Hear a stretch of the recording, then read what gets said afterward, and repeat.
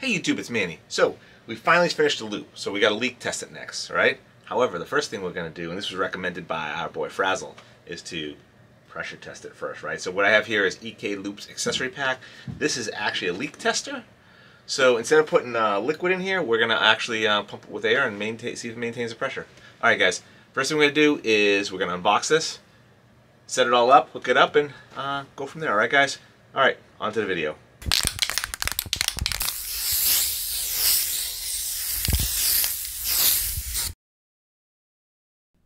Alright, here's the box. This is EK Loop accessories. Specifically, this one is the EK Loop leak tester. It's actually a pressure tester, if you want to get technical. We're going to pump it full of air. It's got basically a bicycle pump. That's it. Alright, so first thing is we got to cut the tab. Nice box, orange on the outside, typical EK water block box. Inside is another cardboard box.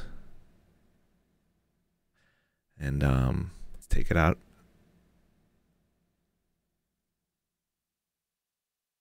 And then box inside the box.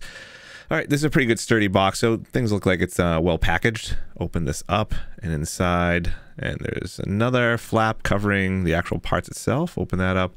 Some foam in there, keeping it nice and tucked in. First item we see here is it's a connector of some sort. It's got two male ends on it. Rubber gaskets. Next part, this looks like the pump. Yeah, this is the pump. Let's open it up real quick and take a peek.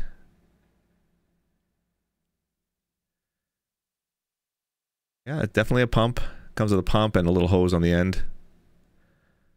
Hose connects to the pump, obviously. And the last piece is the actual pressure gauge. So there it is there. And obviously the hose connects to that end right there, and then that's actually where the adapter goes into there and then plugged into the PC. And the gauge goes from white to green, then red. It has a shutoff valve as well. That's it, guys. All right, here we are at the computer. We're gonna set up the pressure gauge, and then we're gonna plug it into. I'm actually gonna put it through the fill port, so we're just gonna unscrew the cap here and then do it that way to verify the fill port is also got a good seal. All right, so we got this part. First thing we're gonna do is, so this cap on the end, I figured out this is actually a block, so it's like take this off so the air actually goes in. So this will prevent the air coming out of it if nothing's hooked onto it. So it just is a solid. I don't know if you guys can see in there. It's just solid. That's all it is. So take our hose and just screw it into the end. You get the female end to the male end. Screw that on. Then we're going to take our, actually, you know what, we're going to hold off on the pump right now. We're going to take our connector. Now, there's actually two different size threads. Make sure you put the right size thread into the pump, or I should say the pressure gauge right there. So just make sure it's got a good seal. And then from there, we're going to plug it in. All right, so I got to unscrew the cap off the end. This is a pull valve, so we're going to pull it open so it's completely, the valve's open, and we can actually put something in there. Then we're going to actually screw the pressure gauge into it. Make sure it's not that tight. We don't want it leaking. All right. And then this moves back and forth. Now that that's on, we're going to put the pump on the end here.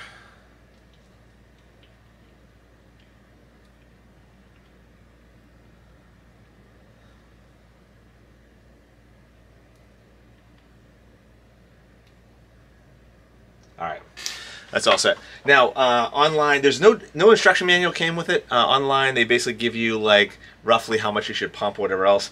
To be honest, I'm just going to pump it up to about halfway between 0.5 and 0.7. We can take a quick peek at this. All right, so you can see it goes from 0 to 1. And there's a green and a red, right? So we're going to pump it up to about halfway in the middle of the green. Then we're going to lock the valve. And then we're going to wait 15 minutes to make sure no pressure leaves. The pressure stays the same. All right? All right, let's go pump it up. All right. All right, that's good, right? So simply we're just going to just pump it up. You actually see the needle going up. We're going to go, like I said, probably like halfway between 0.5 and 0.75. Right there is good. Lock it in place. And we can take this part off. And we'll put this on just so it caps the end.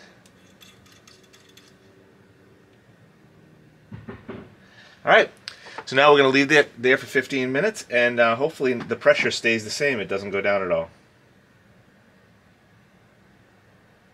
Is it going down? It's like saying the same. Let's go take a closer look. Alright, so there it is there. And we'll come back and check in 15 minutes. Alright guys, it's been about 15 minutes now, a little that passed. This needle's in the same exact spot, so we're good to go with the pressure. Alright guys, there you have it. Completely pressure tested, 15 minutes, no loss of air at all, right? And air molecules are smaller than water molecules, so we shouldn't have an issue with water. We are going to leak test it though, and that's the next video. But for now, we're done, guys, so I hope you enjoyed the video. I hope you found it helpful. If you did, make sure you hit that like button. And if you have any questions, put them in the comments below. I'll do my best to answer them. If you'd like to see more content like this, make sure you smash the subscribe button, and you can follow me at Twitch, over at Twitch, at twitch.tv/Maniocrity, where I stream Friday, Saturday, and Sunday evening starting at 8 p.m. Eastern Standard Time, where I'd be happy to answer any questions live on stream. Until next time, YouTube, take it easy.